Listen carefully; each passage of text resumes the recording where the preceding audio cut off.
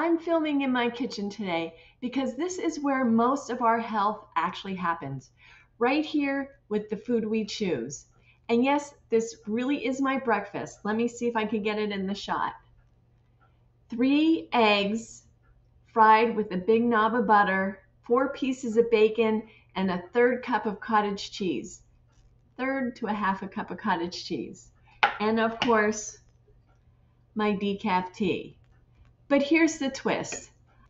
I nail every single longevity biomarker we're about to talk about today. Let me show you what I mean. So let's walk through the 5 powerful longevity biomarkers that are already in your routine blood work, plus 1 bonus test your doctor almost never orders unless you ask for it. And I'll give you the target ranges that most longevity experts actually want you to aim for, because the normal on the lab reports usually just means average. And average today means inflamed, insulin resistant, and on the road to chronic disease. And we're not aiming for average. The first and most important biomarker is fasting insulin. This is the one almost no doctor orders unless you specifically request it. You'll see fasting glucose lab report, but insulin is the early warning system. Your insulin can be elevated for 10 to 15 years before your blood sugar ever moves. That's a decade of silent metabolic dysfunction. Now for longevity, we want fasting insulin under 10. And ideally in the 3 to 6 range. And here's a bonus. If you have your fasting glucose and your fasting insulin number, you can calculate your HOMA-IR. It's a simple online calculator, and for metabolic health, you want that number under 1, ideally between 0.5 and 1.0. The second biomarker is triglycerides. Most labs still say anything under 150 is normal, but that is way too generous. High triglycerides almost always point towards insulin resistance, high carb eating, or too many ultra-processed foods. And when people go low carb or carnivore, triglycerides often drop dramatically. They did for me. For longevity, we want triglycerides under 100 and ideally under 70.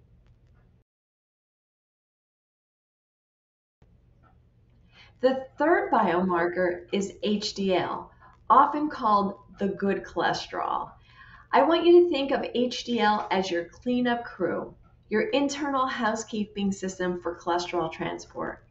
Labs will mark anything above 40 as fine, but longevity experts usually aim higher.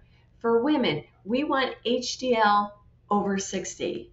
For men, over 50.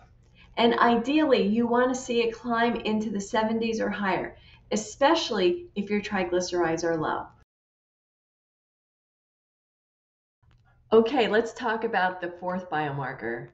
That's your triglyceride to HDL ratio. This is one of the most powerful metabolic predictors we have, and hardly anyone talks about it. You take your triglycerides, divide by your HDL, and that's your ratio.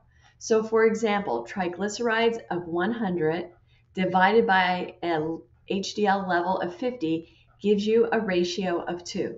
Now for longevity, we want that number under 2. Ideally between 1.0 and 1.5.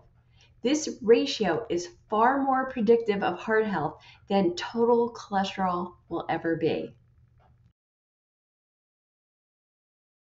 Now, the fifth biomarker is hs-CRP. This is your inflammation marker. It stands for high sensitivity C-reactive protein.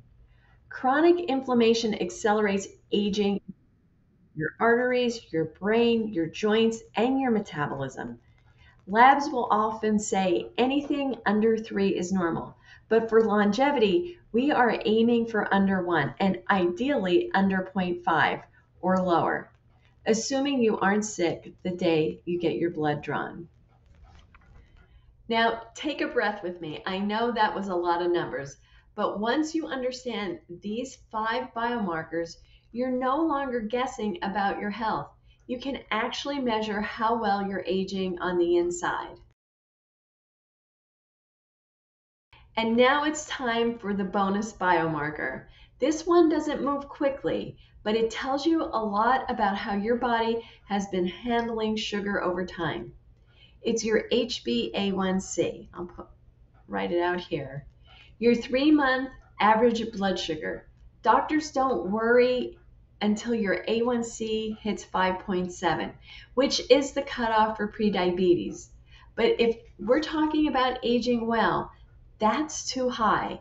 For longevity, you want to aim for below 5.4, and ideally in that 5.0 to 5.2 range without frequent lows. Remember, HbA1c is a lagging marker. It rises late. That's why we always look at it alongside fasting insulin and that triglyceride to HDL picture. So what do we do with all of this?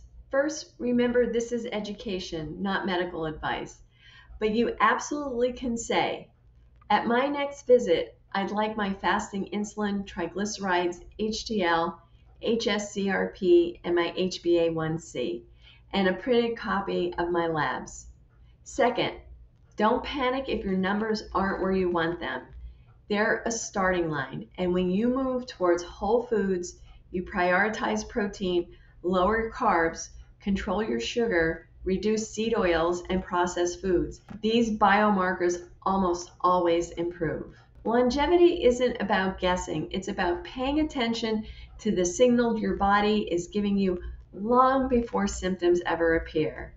And once you understand these 6 markers, you have a roadmap for aging well today, not 10 years from now when disease finally shows up.